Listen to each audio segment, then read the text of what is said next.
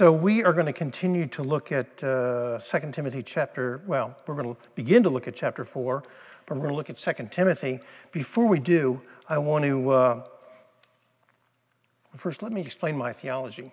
I think you can honor God by sitting or standing on your head.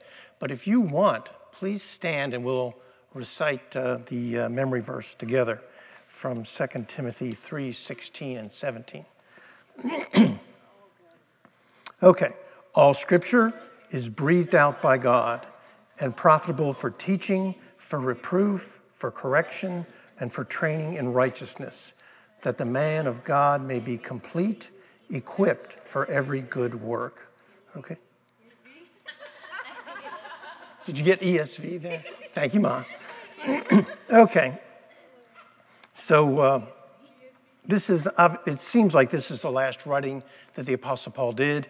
This is kind of his collection of his last words, at least to Timothy. Last words are an interesting concept. I was looking up Francisco Pancho Villa, the revolutionary bandit, good guy, bad guy, who actually tried to help liberate Mexico and turn it into a democratic state. He was unsuccessful, basically. But anyway, he was known to be a great orator. He could speak, he could write, except when he came to the end of his life, he had nothing to say. Bullets were fired on the vehicle he was in. He was dying, and he turned to his friend, and he said, "This can't be the end. Tell them I said something." So he kind of ran out of words there, Tell them I said something. So he said something. But sometimes last words can be more meaningful.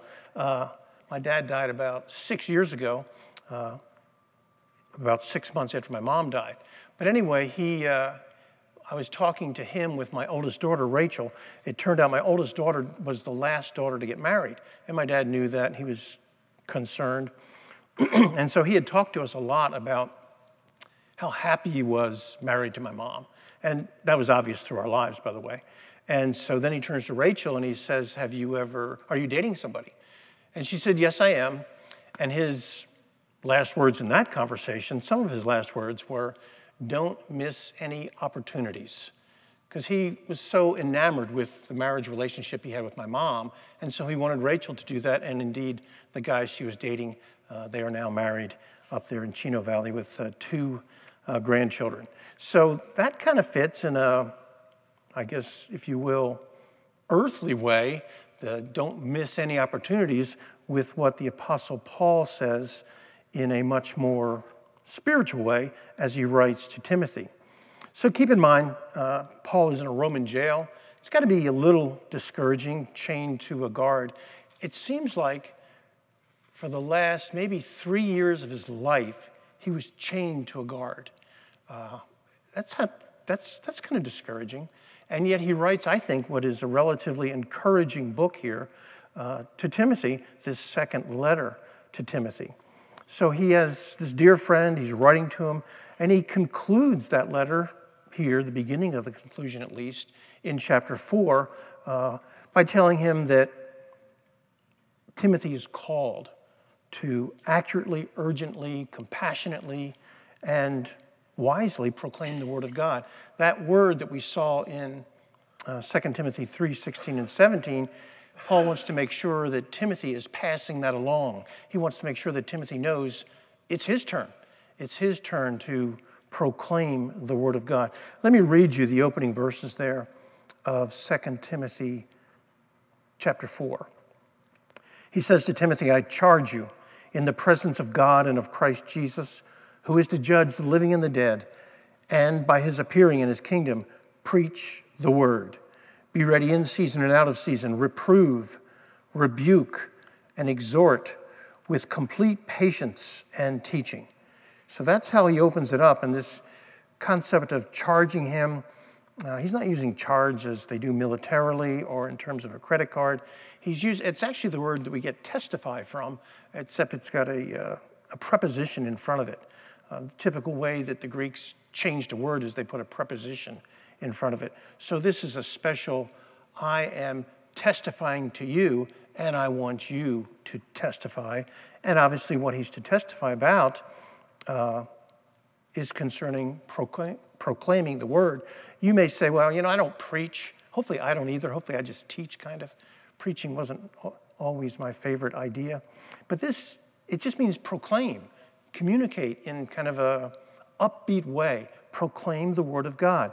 The word of God that is good for teaching, reproof, correction, etc. That's what we are to communicate.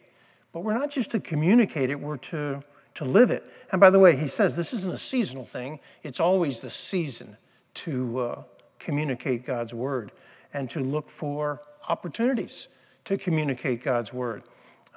Simple ways, saying I'm blessed rather than to say I'm fortunate, things like that. And obviously even deeper ways of telling somebody about a scripture that has meant something to you. Those are ways that we can proclaim the word of God.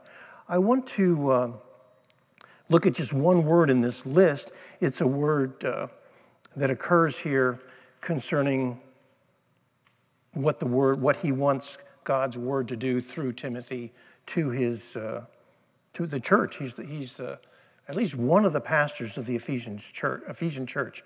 And the word I wanted to look at was the word there that's my version translates exhort.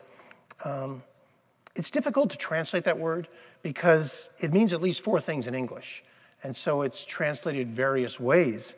It's the word that Jesus used as the Holy Spirit. It's transliterated into English as paraclete, the one called alongside is the idea. So the one called alongside, that's kind of generic, but this translation says exhort. And exhortation is something we do when we're, alongside somebody, exhort them, encourage them. Encourage is another meaning for this word. So it means exhort, encourage, but it also means to comfort. And that's what we can look for the word of God to do for us, and that's what he expects Timothy will teach, communicate, proclaim concerning the word of God. That it's an exhortation, it's a comfort, it's an encouragement. It communicates that God is still with us. Remember, Jesus was called Emmanuel, God with us. But when he left, he said, I'm going to send you another comforter. There's that word, the paraclete, and that comforter is the Holy Spirit. He indwells us when we put our faith in him, but he also is beside us, alongside us, to offer us these various encouragements and comforts. Well, this is not a new teaching that the Apostle Paul is giving, but rather it's consistent with the Old Testament. Going back millennia, Israel was in Egypt about 400 years. Apparently, the last 150 years, they were in slavery to Egypt. God freed them from that slavery, took them to the Promised Land, and when he took them to the Promised Land, when he did that, he caused Moses to write various of the 5 books of the Pentateuch, including and concluding with Deuteronomy. So Deuteronomy gives a lot of teaching concerning how Israel was to, well, for one thing, preach the word, but they were to do so by the way they lived it. And I kind of look at Deuteronomy as, that might be one of the last books I want to look at. It's very deep. It's got, seems like significant amount of repetition. But I'm encouraged to read it, to understand it, because when you think about Jesus' temptation, the 4 temptations from Satan, do you know how he answered those temptations? He answered them with Scripture. Do you know every one of those Scriptures came from Deuteronomy? If you had to defend yourself from temptation, would you be able to do it with the knowledge you have learned from Deuteronomy? Would you be able to quote Deuteronomy to resist temptation? Well, that's what Jesus did, and I have to admit, I could probably name 1 or 2 verses, but I probably couldn't name the 4, especially the ones that Jesus did. But it's in Deuteronomy that we have this initial concept of communicating the Word of God. Let me read to you Deuteronomy chapter 6, verse 6 and 7. It has a baton in it. Actually, it doesn't. So Moses writes according to God's command. He says, "These words I am commanding you, and they are to be upon your heart, and you shall teach them diligently to your children, and speak of them when you sit down in your house, when you walk along the road, and when you lie down, and when you get up. So there is this, especially in reference to children, but there's this constant habit, commitment, priority. I'm going to communicate God's word. That's preaching the word. When I sit down, when I rise up, when I lay down, when I go out of the house, when I sit down, I'm going to communicate God's word. It is a lifestyle more than a preaching exercise, okay? It is how we are called to live, communicate God's word. And I think it's those verses from Deuteronomy that perhaps the Apostle Paul was thinking of when he told Timothy to preach the word. So Paul's in prison. He's got to be a little discouraged, okay? But I wonder how discouraged he is, because he's very encouraging in the words he writes to Timothy. But he's telling Timothy, you need to step up. It's your turn. This is your opportunity. Your time has come. And he wants to commit him to proclaiming, to preaching, passing on the word of God. That's Paul's major message to Timothy as he's leaving. And as I've noted before, Paul must have done a pretty good job at communicating God's word to Timothy, because Timothy did a good job of communicating it to the Ephesian church, because the Ephesian church lasted 900 years. Not bad. 900 years through some of the kind of darkest times of history, the fall of the Roman Empire, all of that, the Middle Ages. That church, the Ephesian church, which is in what is now Turkey, but that's the church that lasted 900 years. It had a lot of help. There was Timothy there as a pastor. Paul had written a letter to it. Apparently the Apostle John stayed in Ephesus for a while. And of course, one of the churches that he says Jesus writes to them is, of the 7 churches in Revelation, is the church at Ephesus. So Ephesus is an important city, but here Paul wants to make sure that that important city, that metropolitan area that has a church in it, that Timothy, maybe the pastor, maybe one of the pastors there, that he has this encouragement, this information, that indeed God's word transforms lives. You need to communicate God's word. And of course, the Apostle Paul says that elsewhere. Romans 12, commit your bodies a living sacrifice unto God. Don't be conformed to this world, but rather be transformed. The word of God, when taken into the human heart, transforms people. I look at my life and I think, well, how in the world did the word of God transform me? And if I just kind of lightly look at it, honestly, there's no transformation.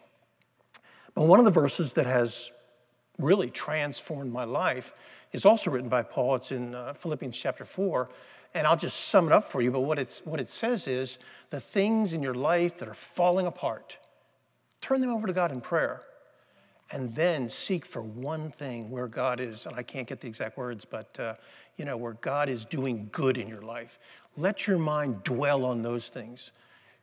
Besides coming to faith in Christ and being saved, those verses changed my life. Those verses led me to less worry about money, led me to less worry about all kinds of things, and led me also to forgive people that had harmed me.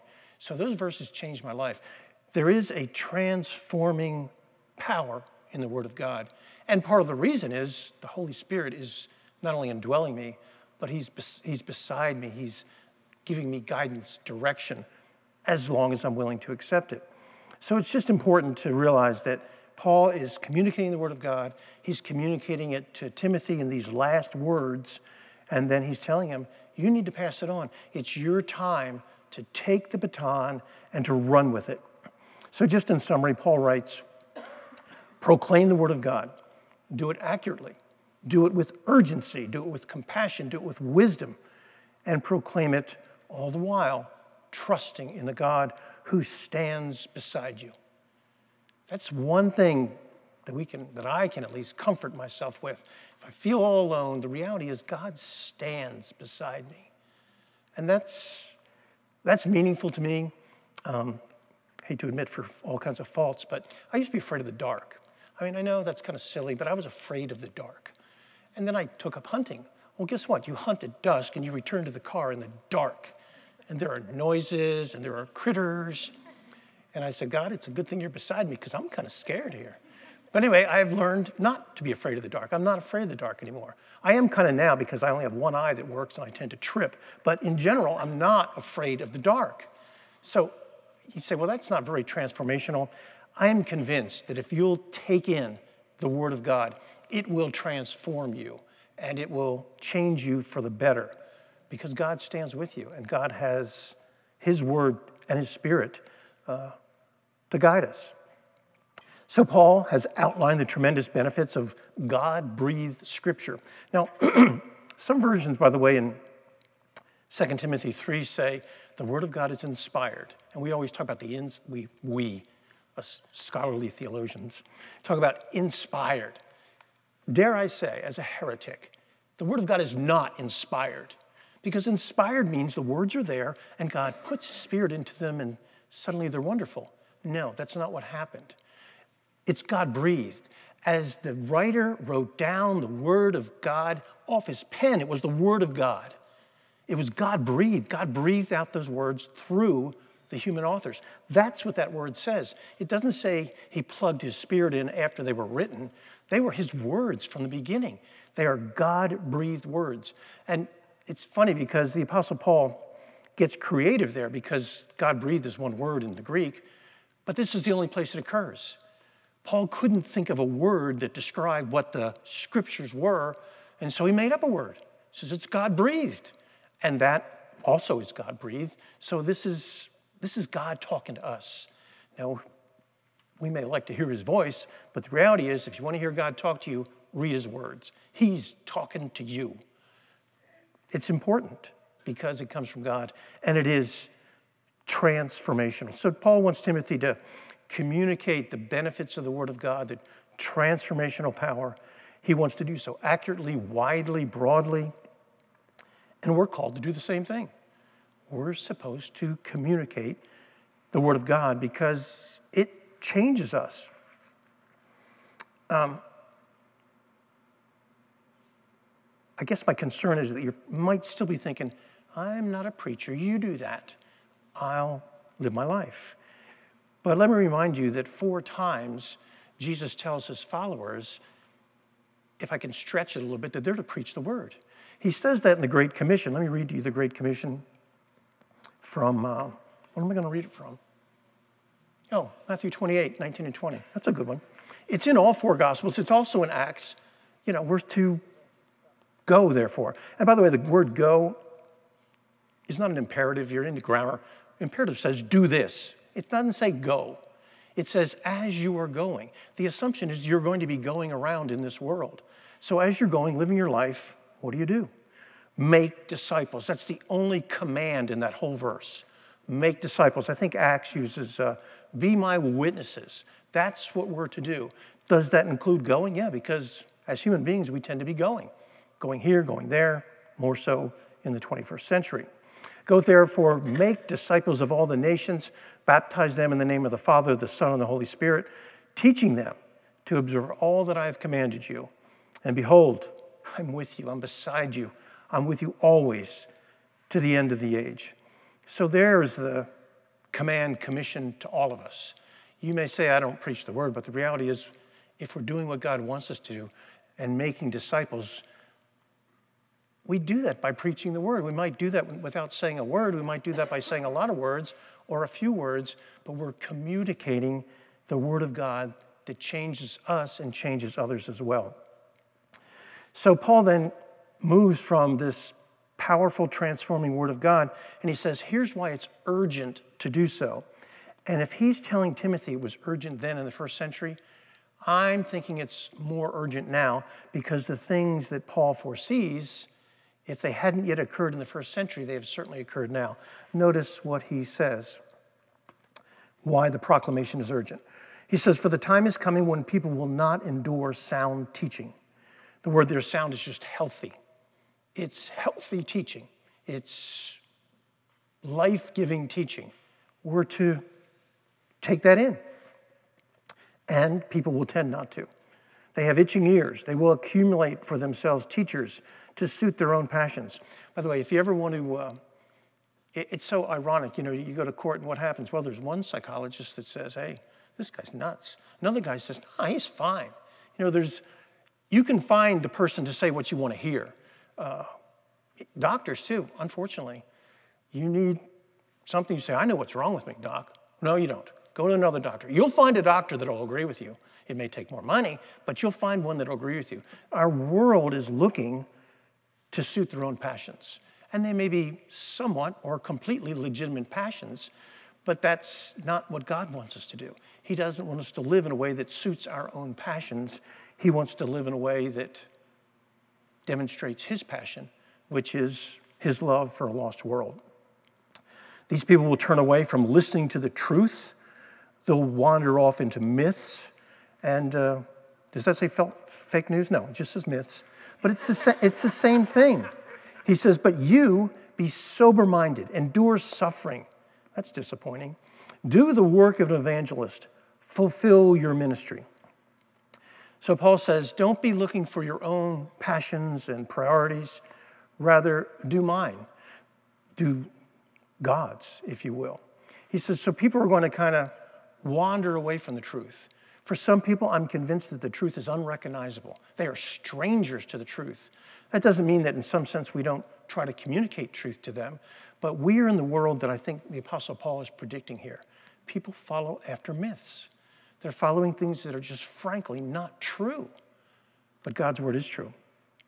One of the curious things he commands Timothy to do as Paul continues to write, he says, do the work of an evangelist. That's interesting because it seems like, being he's the pastor of a church, Timothy is probably, can we guess, has the gift of being a pastor-teacher. But nowhere does it say that Timothy has the gift of evangelism. But Paul doesn't say, exercise your gift as evangelist. He says, do the work of an evangelist. Give good news. Give good news to people. Live good news to people. Speak good news to people. He says, do that, and I'm convinced that's not just for Timothy, that's for all of us. Whatever our gifting is, and we all have spiritual gifts, make sure you're doing the work of communicating God's good news.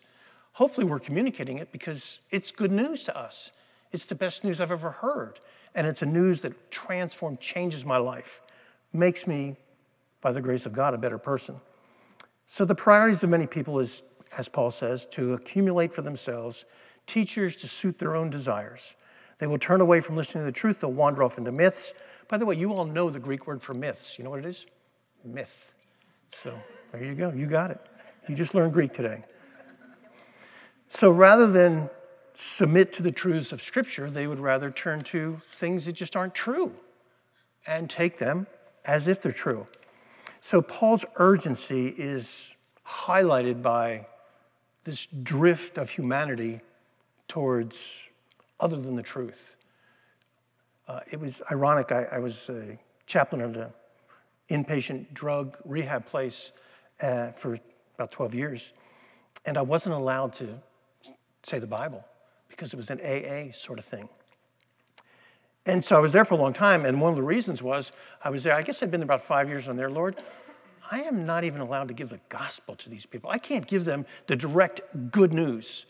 Well, God kind of answered that prayer, and he said, stay there, because a young lady came in. I don't know how old she is, but gosh, she's probably 40 now. But she came in, and she looked horrible, okay, which was kind of typical. She'd been, I don't know, I think it was alcohol, and it just did horrible things to how she looked. You couldn't even see her face. Her hair was like this. And so I spoke to her, if you will, off camera, and I said, you know, the reality is that you've looked for the God of your understanding. That's what AA says. But I want you to look for the God that is truly there, the God who cares personally about you. She didn't really respond.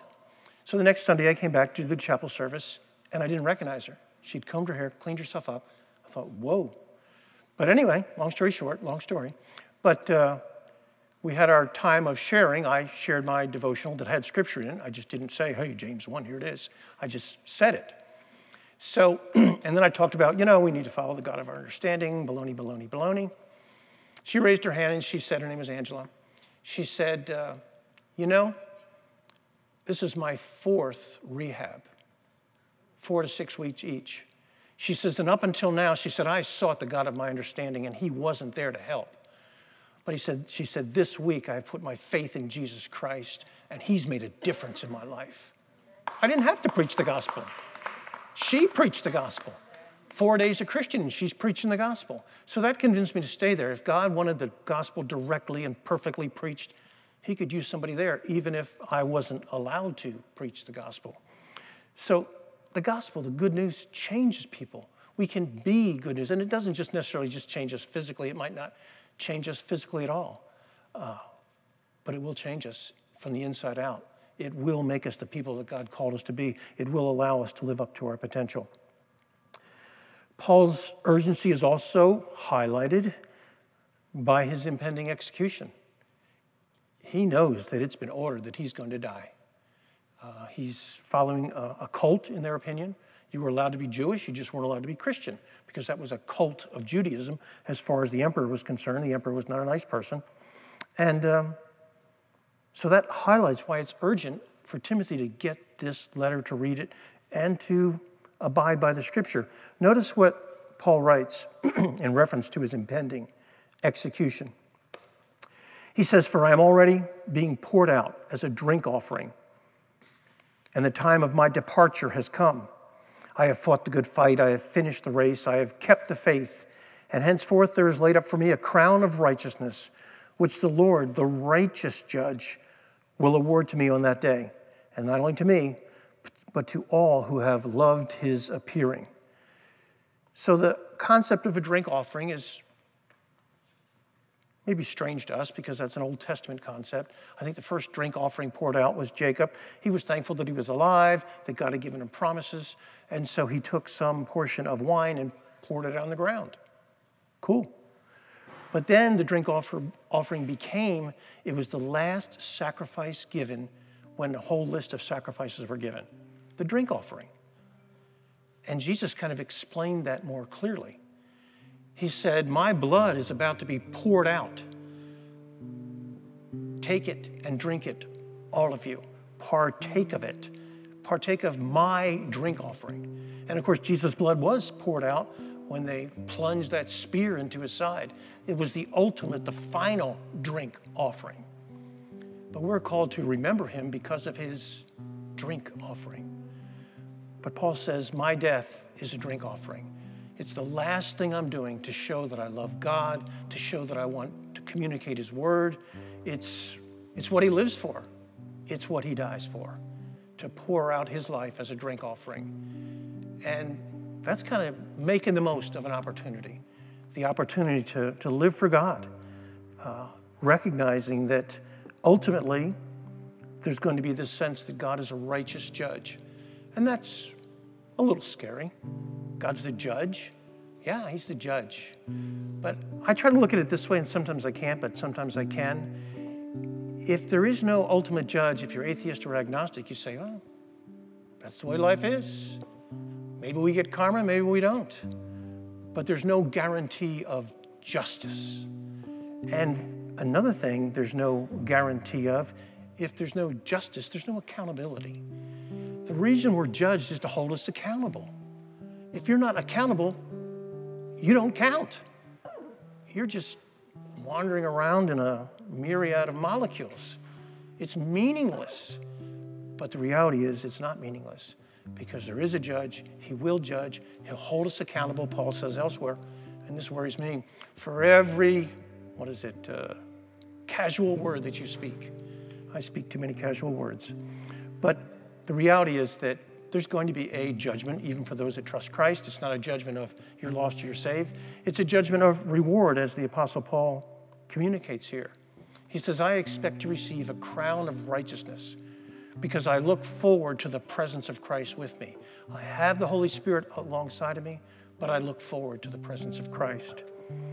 I would say the only way to look forward to the presence of Christ is if you've already put your faith in him and say, Lord, I want my life changed. Things fall apart in such difficult ways that I can't change them, I can't fix them, and they need to be changed and they need to be fixed. God can get you perfectly involved in that process of changing you. And then if you're like me, you'll learn that I can change me, but I can't fix others. And that's important to learn. But God can fix anybody, anything. There is no repair needed that God can't fix. That's what he's the expert healer on, to fix things, to fix human beings, to fix relationships. And as I depend on him, he does that. So we're called, I would say, to put our faith in Christ so that we have the option and understanding to communicate God's good news. But if you haven't received that good news, it's kind of like you're proclaiming it as a stranger to it. Don't be a stranger to the good news. If you haven't, even today, put your faith in Christ. Say, Lord, I believe that you died for me, that you rose again, that you're going to call me to heaven, and that right now the Holy Spirit is in me. He walks beside me to encourage me, to comfort me, to give me guidance and direction so that I can be the person you've called me to be. It's the most important decision I ever made, to put my faith in Christ. I encourage you to do that. And then I encourage you to not only live and speak the good news, but to encourage others to do the same, to make the most of the opportunities that God provides. I regularly pray, Lord, let me see the opportunities you put before me, and let me make the most of them. That's our goal. Let's close in prayer. Heavenly Father, Lord God, do teach us to proclaim and communicate your transforming word. Lord, your word, it does change us. It makes us people you've called us to be. It gives us it ultimately, as we accept it, gives us eternal life. Lord God, help us to make the most of every opportunity we have to live for Jesus every day, to follow your principles, and to reflect the love of Jesus to everyone that crosses our path. We ask you, we thank you, we praise you for that. In Jesus' name, amen.